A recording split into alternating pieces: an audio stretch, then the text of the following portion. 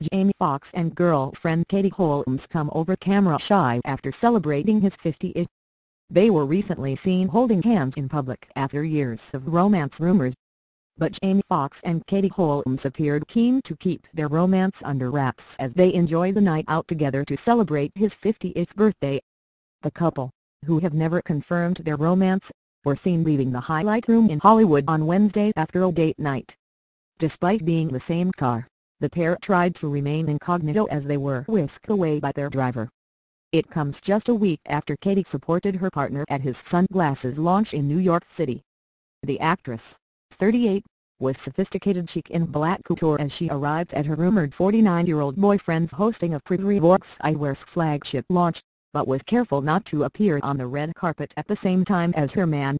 Making a sartorial statement with a gorgeous pink overcoat on top, the Dawson's Creek alum commanded attention at the party, also hosted by Ashley Benson.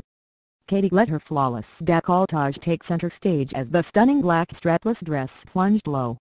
Her enviable figure was brought into the spotlight as the satin ensemble wrapped her light waist tightly.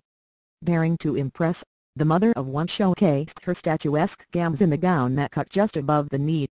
The Ohio native threw caution to the wind as she went virtually makeup-free with just a dab of berry lip. Back in September, the two were finally pictured in public holding hands on a beach in Malibu. The two have taken extraordinary measures to keep their reputed relationship secret amid claims Katie's ex-husband Tom Cruise included a clause in her 2012 divorce settlement banning her from publicly dating for 5 years.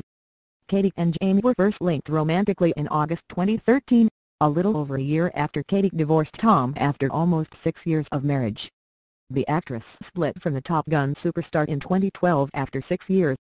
Their romance was one of Hollywood's biggest headline makers after they got engaged in 2005 after just 7 weeks of dating. They went on to welcome Fury in April 2006 before tying the knot in a lavish Scientology ceremony at the Odscalchi Castle in Italy. A year after the split, Katie and Jamie were photographed flirting and dancing together at a charity bash in the Hamptons. Countless sightings of the two together over the years were claimed as friendship and vehemently denied as romantic. Now the two lunchbirds are free to date openly.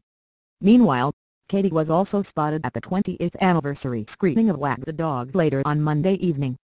She rubbed elbows with the film's stars Robert De Niro and Dustin Hoffman.